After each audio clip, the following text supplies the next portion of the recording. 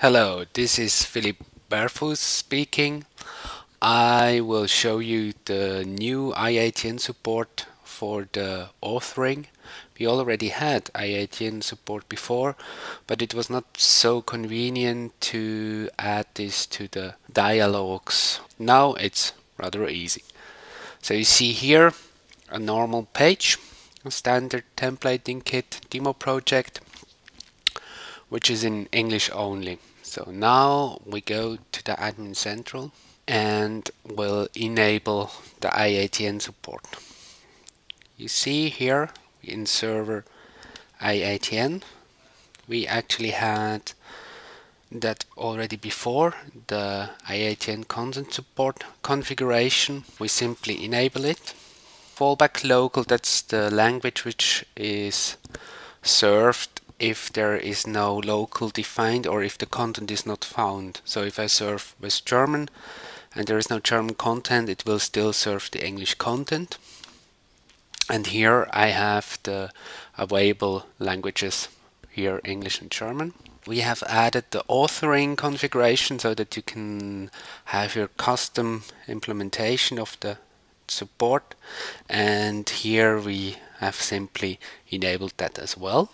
Now let's go back to our page, reload it, and you see here in the upper right corner we have now a drop down so that we can start to see the page in German. Obviously nothing happens because we don't have German content, but what you already see is that now if you are serving the same content in German, we have the adapted URL. So you see it adds /de, and so it knows, I have to serve it in German. That also works if I navigate, it still adds this prefix. Now I'm going to change the dialog. That's the article header dialog. Here we simply say, well, this field is IATN aware. IATN. We make this a boolean. We will obviously add these properties for the dialogs in SDK before we do the final release. Okay, we are back in our article page. Now if we click edit article header, you see that the field is now IATN aware.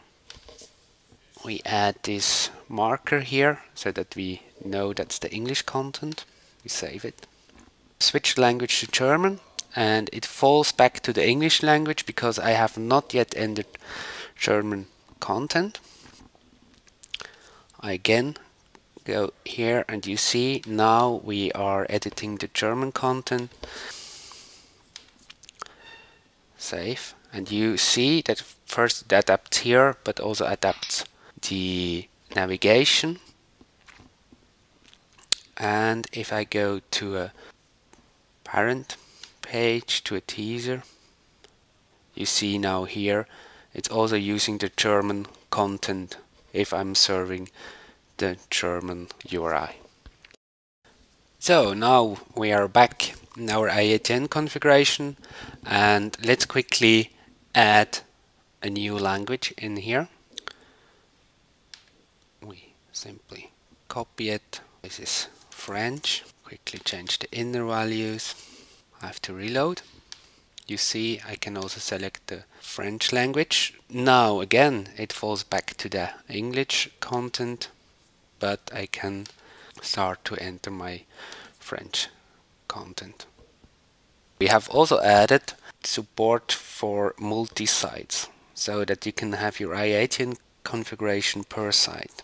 If you install an enterprise edition, that's how the system is configured by default. Now I have changed it to the ETK IATN content support, which delegates to the currently selected site. Now let's quickly go to the site definitions. So you see I have a demo project where I have my IATN configuration as before. It's the very same thing.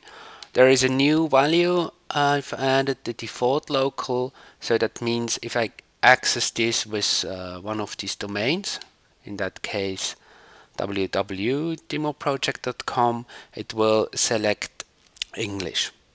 And I have a demo project DE, which has again a different domain, so d.demoproject.com, and I actually extend my demo project configuration, another new feature in 4.3. I just have changed here the default local to be German. Let's see if that works. I have modified my host file. If I call demoproject.com, it actually goes to my local host. I can now simply access my content. So you see, first it abbreviates the demo project path, but it also doesn't add /de, so it makes the path as short as possible. But still, you see the German content. If I go, for instance, to teaser to this article, you also see that the messages, like here, they are also in German. And to be double sure, we also go to the events overview, which you see here. And you see the calendar is also in German, the month, and here the weekdays. Thank you.